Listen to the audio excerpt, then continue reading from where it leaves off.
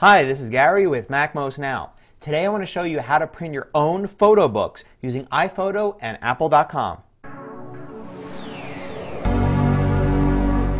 So I'm going to risk sounding like an infomercial here because I really love this. Using iPhoto, you can go ahead and order through Apple.com books that have your photos in them. You can get wirebound, softcover, or hardcover books, all different sizes. They range in prices from $10 for a small softcover book to $30 and more for a large hardcover book. You basically go into iPhoto, choose the photos you want, and then you can lay them out. And you can add additional pages as well, so you can make these things pretty much as big as you want. You can fit multiple photos on a single page and do all sorts of creative things with them. Let's go and take a closer look. Alright, so here we are in iPhoto. Now you can choose the photos that you want to make into a book, and you can go ahead and click the book icon at the bottom. You then get to choose the type of book. You can choose hardcover, softcover, wirebound at different sizes. So we can choose a medium softcover, for instance. We can pick from one of many different themes to start with and get started. Then you get your photos at the top and a view of your book at the bottom. You can flip through the pages back and forth and then go ahead and drag and drop photos into areas and also enter text. You can go ahead and enter large blocks of text on some pages.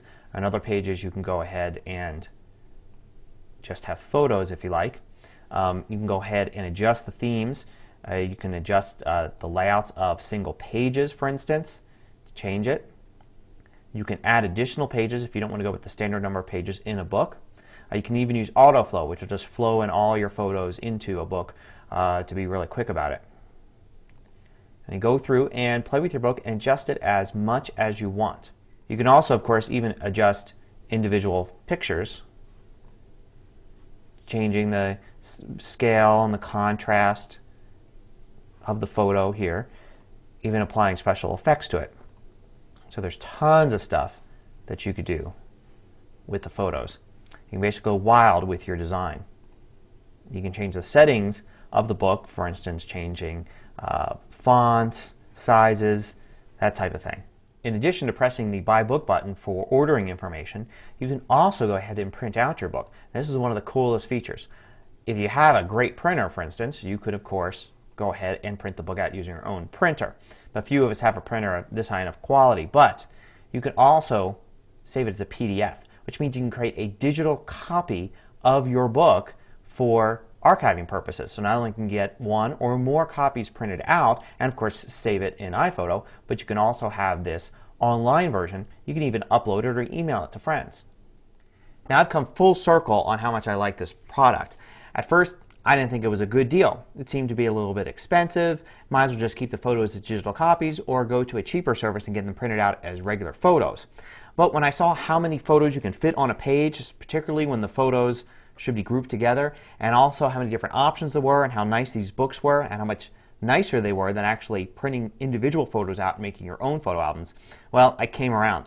Now I love them, and I like to print them up as presents for people from special events. I also like to make them for my own library for special events that I've taken photos from. It really adds a lot more value to my digital photo taking. I know this sounds like an infomercial, but I really do like it.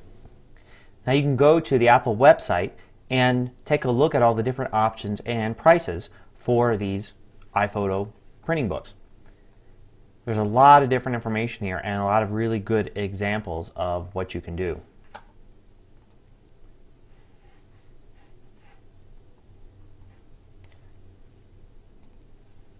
It even has examples of all the different themes. So if you like taking digital photos and you like photo albums, then you may like this. So check it out. Till next time, this is Gary Rosenzweig with MacMost Now.